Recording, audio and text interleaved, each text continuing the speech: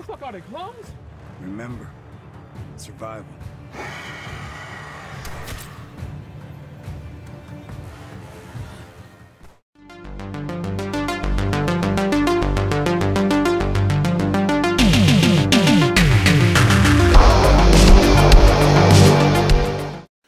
Low-budget filmmaking is somewhat of a competitive gig. There is the pressure to have these movies out quickly, plentifully, and on a low budget. And I've seen plenty of examples of filmmakers just putting out more or less the same movie over and over again. You know, it's a bunch of girls going into a house, being chased by something, the end. And, you know, it's very lazy storytelling. But there are some filmmakers who I think deserve a little bit of credit for trying to push the boundaries, even in such a low budget affair, by having some original ideas. Now I want to talk about the writer-director Bruce Wemple, who has directed this movie, Island Escape. Now I have actually reviewed a few of Wemple's movies before. He's tended to do kind of like monster movies, like Wendigos, Bigfoot style movies. Here he turns into more of a sci-fi style movie, although there is a kind of zombie element in this film.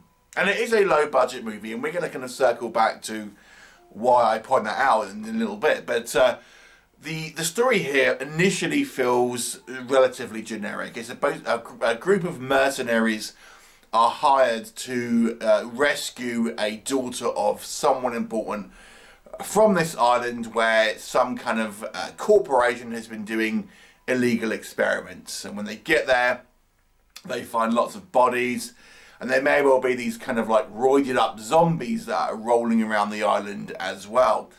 But as the film progresses around the halfway mark, it adds another layer. And I'm not going to go into too much detail about it, because I don't want to spoil what arguably is the most original element of this movie.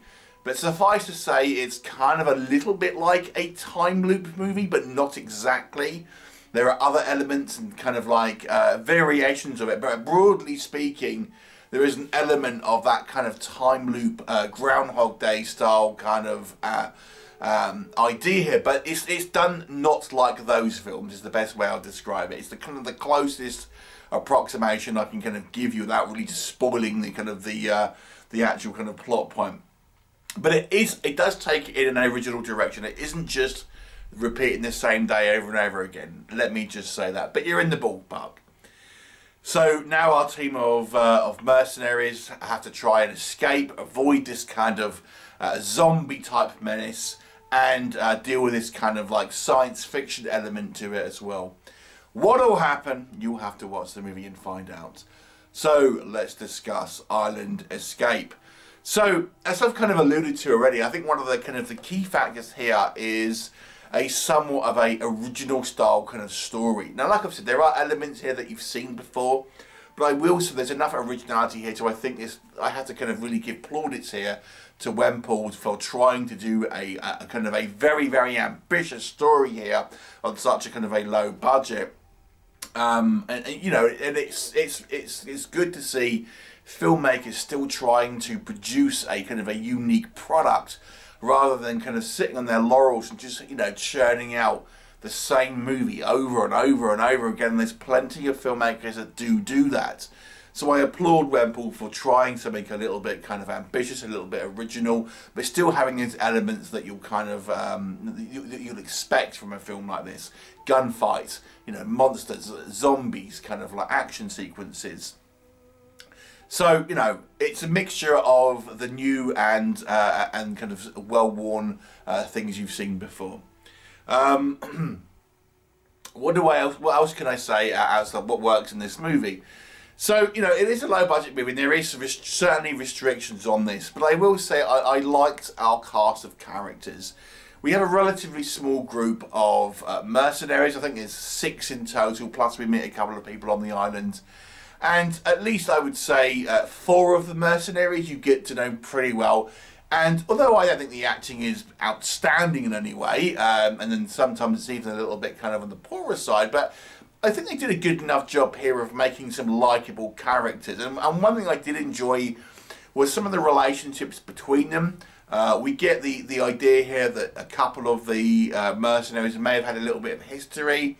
And I like that it plays out a little differently to what I was expecting. I actually could have quite liked the kind of the camaraderie to a certain degree between these kind of characters and their kind of interactions and things like that. And you know, some people act shady, but they might not necessarily be shady. Other people might act more kind of benevolent, but they might, you know, they might have a little bit more of a their own agenda and things like this. So I actually quite like some of the character choices here. Again, that was written in the script here by Wempel, and their performances by the kind of the actors to make likeable and kind of somewhat kind of intriguing characters. I mean, I won't lie, some of them are a little kind of like cliche and shallow at times. You know, not everyone gets a full kind of, you know, good character, but there you go. You know, there is at least a few of that. The movie is relatively kind of action-packed. Again, the budget does restrict this somewhat, but there are, you know, plenty of kind of like shootouts and kind of like fist fights with these kind of like roided up zombies, and it does layer in some interesting kind of science fiction. I mean, let's call it maybe pseudo-science and kind of like jiggery-pokery and things like this that don't really make a lot of sense when you think too much about it. Or for example, one of the conceits here is that the older the zombie gets, they get more sort of like roided up and grow, but get kind of dumber, if that makes sense. They become physically more imposing, but they get less intelligent. And the kind of the fresher the zombie, they're kind of they're more human sized, but they retain sort of certain skills. Like one will, for example, will use a knife to fight, things like this. So even some of the kind of the more sort of like subtler ideas, I think you know, are interesting here.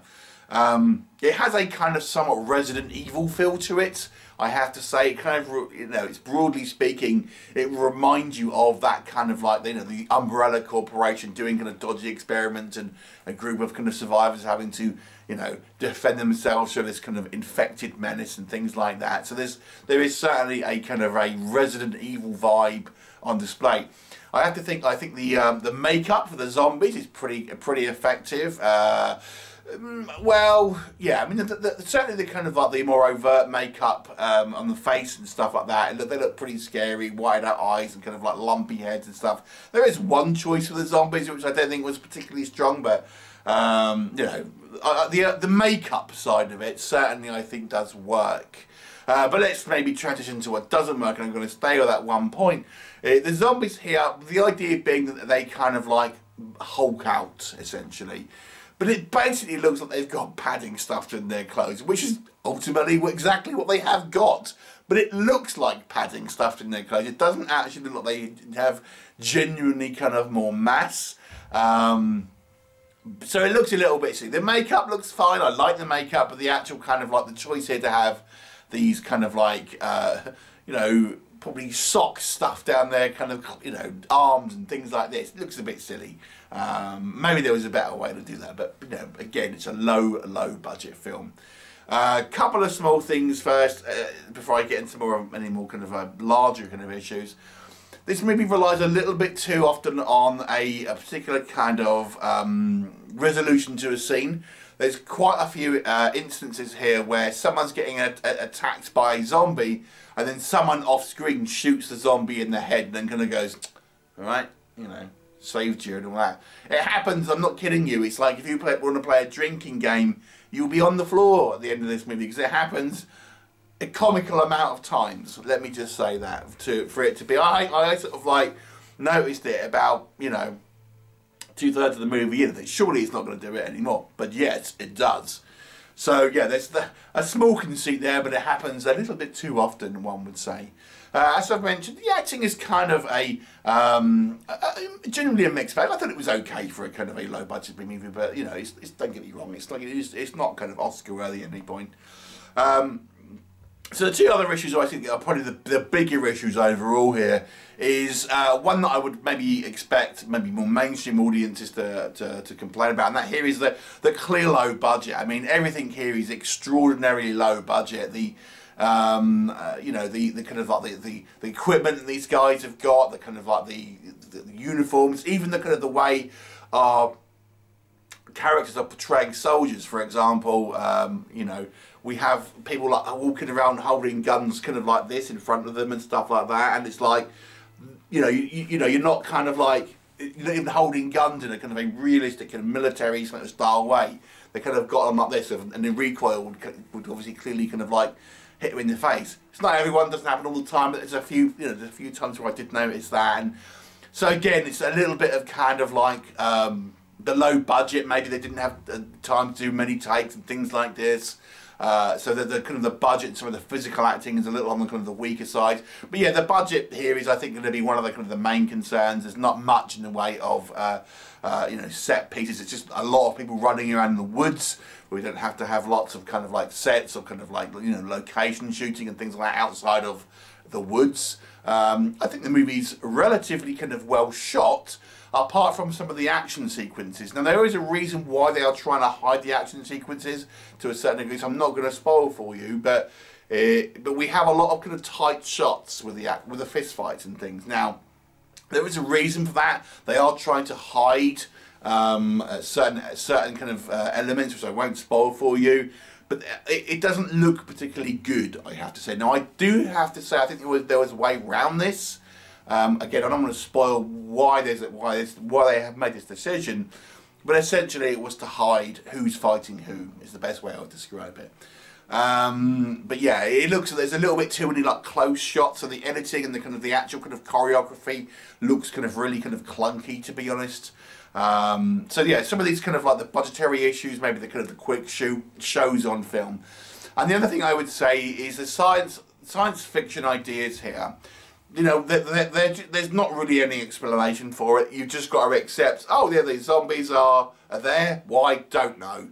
We're making super soldiers here, and that's kind of all we know. Why are they kind of hulking out over over a period of time? Never explained. Why is there this science fiction kind of phenomena that's happening? Again, I won't say there's a few things that kind of to do with that I won't go into. Just got to accept it. No real explanation, nothing like that really. No real kind of exploration of that fact, other than it's just there.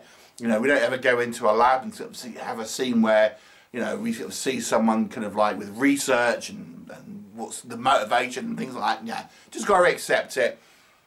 And I have to say, the actual kind of like the concept here, I gotta say, gets a little bit convoluted. They don't really introduce the more overt science fiction ideas until maybe just over the halfway mark, and I think it's just a little bit not particularly kind of well crafted on a kind of a narrative level, and I think this gets a little messy and a little junky convoluted as the film kind of goes on. You sort of just think, I don't really get what's going on to a certain degree.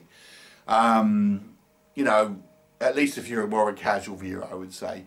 So overall, it's certainly a very ambitious movie, and I really applaud that, because I'd like to see these ideas put forward, and had this had a better budget and maybe more time in the shoot, it certainly, I think, would have ended up with a more polished product at the end of the day. But it is what it is. This is the film that we've got, so this is the film that we have to judge. But I will give it props for the originality, although I can't really say this is an above average film in any way. So I would say it's like an average kind of B movie in that respect. It's worth watching if you don't mind a rough and ready kind of science fiction horror. So 5 out of 10. Have you seen it? Would you see it based on what I've told you? Do let me know in the comments, and I'll look forward to seeing you next time.